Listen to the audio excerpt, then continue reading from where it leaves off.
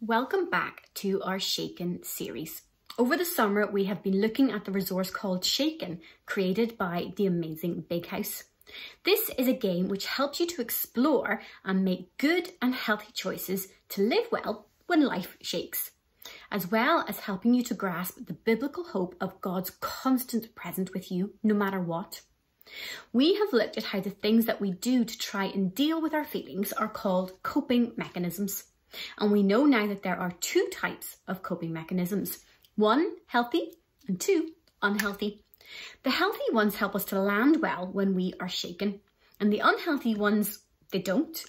In fact, they can help us feel worse and make life more difficult. So choosing healthy ways of coping is really important, and they will help us to live well no matter what shakes us in life, because there is hope. There are three really important things that will help each one of us to cope and live well in good and bad days. And we know that they are talking, listening, and spotting.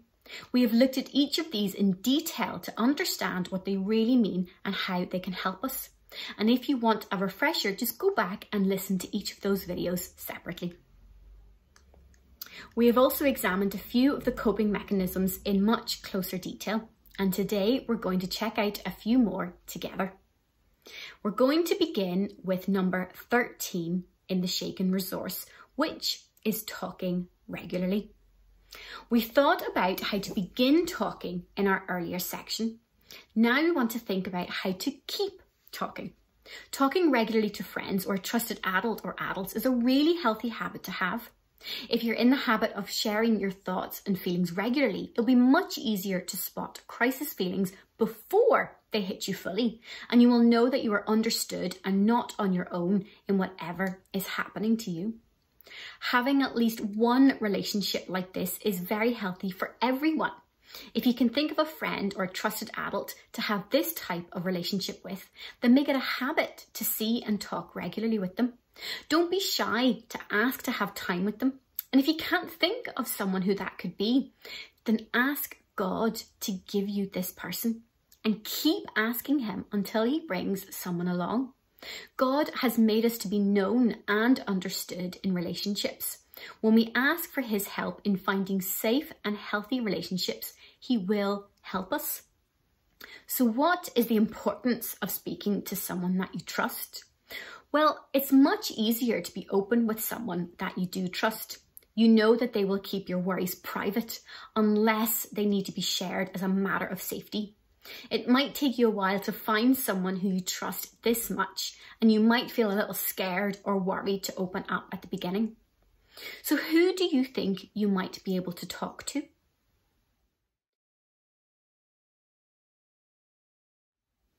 Do we share different things with different people? And why might that be? Well, we might feel comfortable talking to parents, grandparents, aunts, uncles, best friends, teachers, ministers, youth leaders at different times, and that is okay. How you feel in the moment that you might need to talk to might influence who you talk to, or maybe it's the topic. You might need an adult in some situations, or other times it might be that your friends know you best. It's important to remember to choose people who will listen to you and have your best interests. Next, we're going to explore counselling. Part of talking regularly to someone about your feelings and thoughts might include having a counsellor.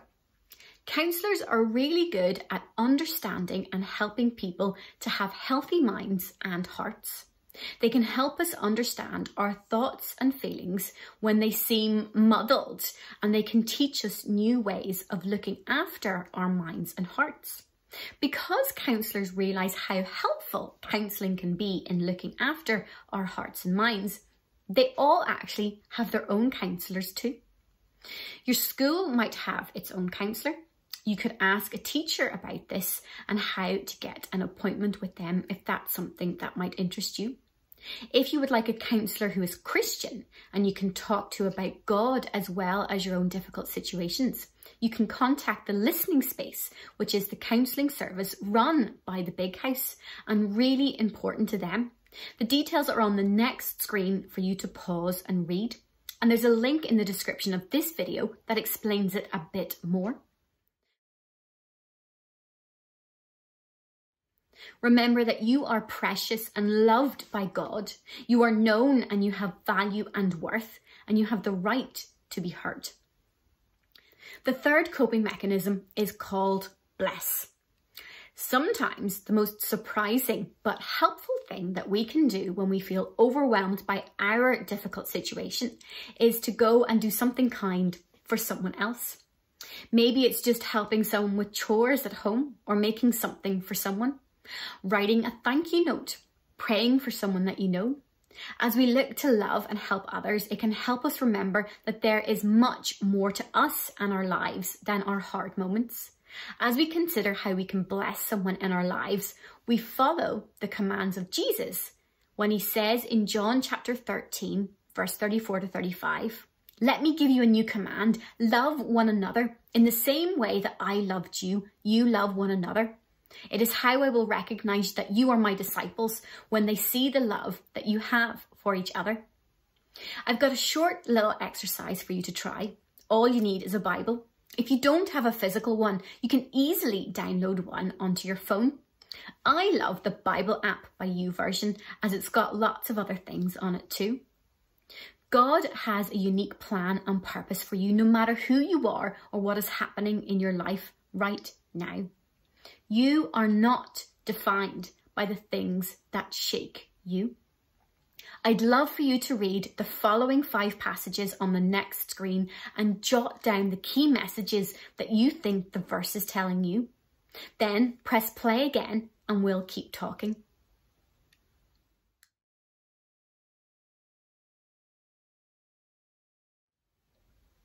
The first verse was from the book of Ephesians, chapter 2, verse 10. And the message is simply that in Jesus, you have been created for a purpose. The second one from Zephaniah chapter 3 verse 7, you are loved by God. Psalm 139:4 says that you are wonderfully made. Hebrews 13 verse 5, you are never alone. God is with you. Luke chapter 12 verses 6 and 7, you are valuable to God. John chapter 15 verse 14, you are a friend of Jesus. You are not defined by the things that shake you. When we come to Jesus, there is hope. There is more. There is hope and future. You can be confident in God's love and everlasting presence in your life. Sometimes you need to remind yourself each day about your identity in Christ. Thank you for joining us today, and I'm going to close in a word of prayer. After I have finished speaking, please continue in your own thoughts for as long as you would like. God, thank you so much that you are with us no matter what shakes us in life. God, help us to find healthy coping mechanisms that will ground us and help us feel more connected to you and to help us make the right choices when we need to. God, thank you so much that we are not defined by what shakes us, by what we find difficult and hard to go through. But God, we have your love, your hope, your future. And God, thank you for all that and so much more. Amen.